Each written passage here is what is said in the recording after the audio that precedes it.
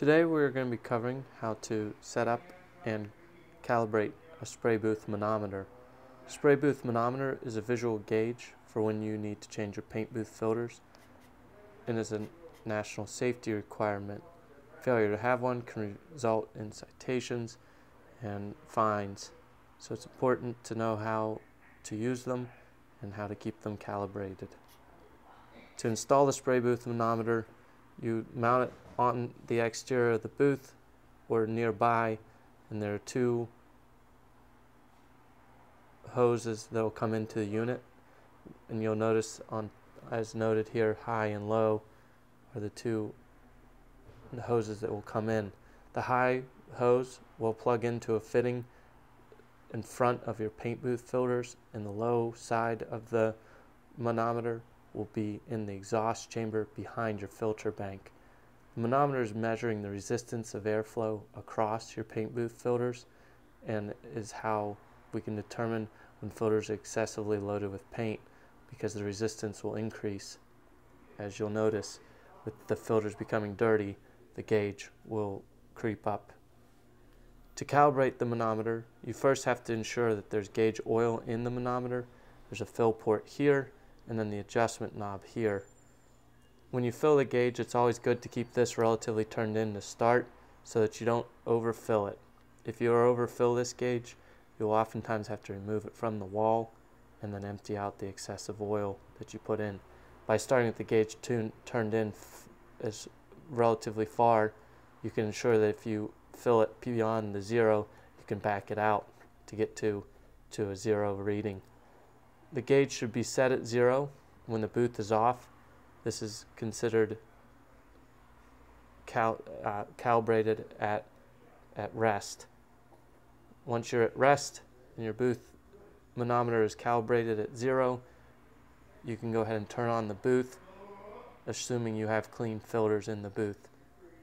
You also want to make sure to set this 0 point at the beginning of most days, or at least a couple times a week, as it can slowly change over time as gauge oil may evaporate or similar factors contribute to a change in the reading.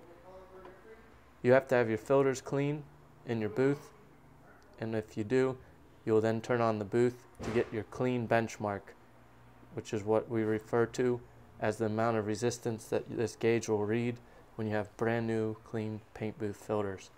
You'll see our filters are clean in our booth, so we can go ahead and turn the booth on to get our clean benchmark. Now my paint booth is running, and you'll see that my resistance on my filters has increased, and the spot that is at would be considered the clean benchmark. Usually you can notify that with a little green arrow or green mark, or even just simple Sharpie mark.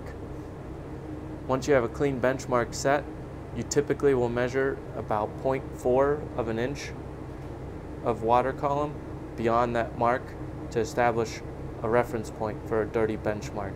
So for example, we're just shy of 0.1, so we would come over here to about 0.4 and a little bit more for a dirty benchmark being about here. We'd watch our filters, and over time as they load up with paint, we'll reach that benchmark, at which point we should clean our filters.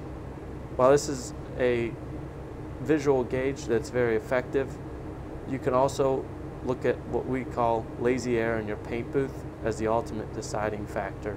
If you notice that overspray isn't being properly removed from your booth and is hanging in the air, or is hazy in your paint booth during painting, you'll want to consider changing the filters. While this dirty benchmark will serve as a reference point, changing them prior to the filter becoming completely dirty is never going to be a problem. So that's how you set up and calibrate a paint booth manometer.